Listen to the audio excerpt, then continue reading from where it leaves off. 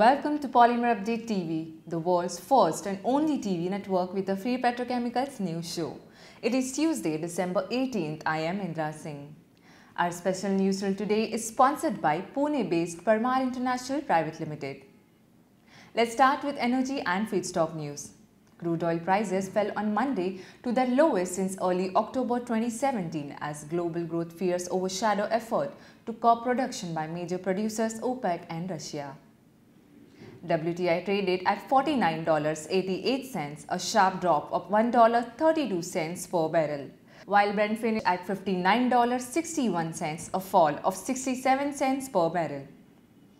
Open spec naphtha prices dropped by $9 per metric ton to the $501 per metric ton CFR Far East Asia levels.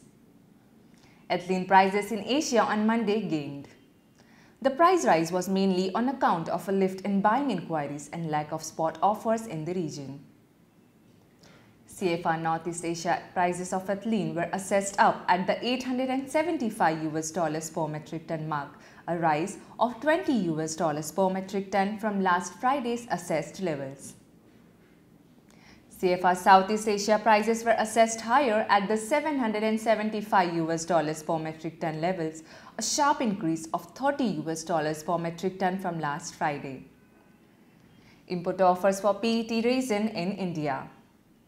Wankai of China has offered its PET resin IV 0.80 grades as below for shipment in January 2019. PET bottle grades were offered at the $1,110 per metric ton CIF Mumbai and CIF Chennai. PET bottle grades were also on offer at the $1,140 per metric ton CIF Kolkata. Let's take a look at futures on China Dalian Commodity Exchange for today. On December 18, 2018, LLDPE prices are lower by 50 RMB per metric ton from the previous settlement at the 8,575 RMB per metric ton.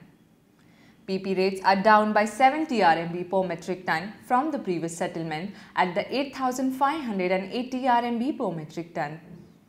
PVC prices are lower by 35 RMB per metric ton from the previous settlement at the 6,355 RMB per metric ton. In plant news, JXTG Nippon Oil and Energy is likely to restart its cracker this weekend, following an unplanned shutdown.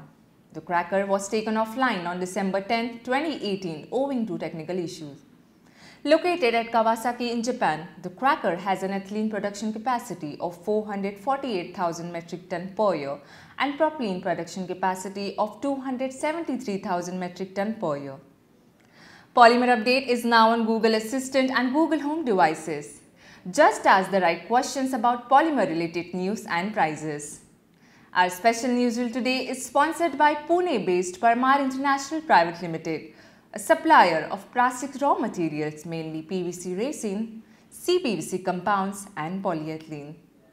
That's all for today's Polymer News. Watch our daily news video tomorrow to know more. It is Tuesday, December 18th. This is Indra Singh. Thank you. Find us on Facebook at facebook.com/polymerupdate and be sure to click the like button. You can also find us on Twitter at Polymerupdate. For the latest news from the plastics and petrochemicals industry, subscribe to our YouTube channel and do not forget to hit the bell icon.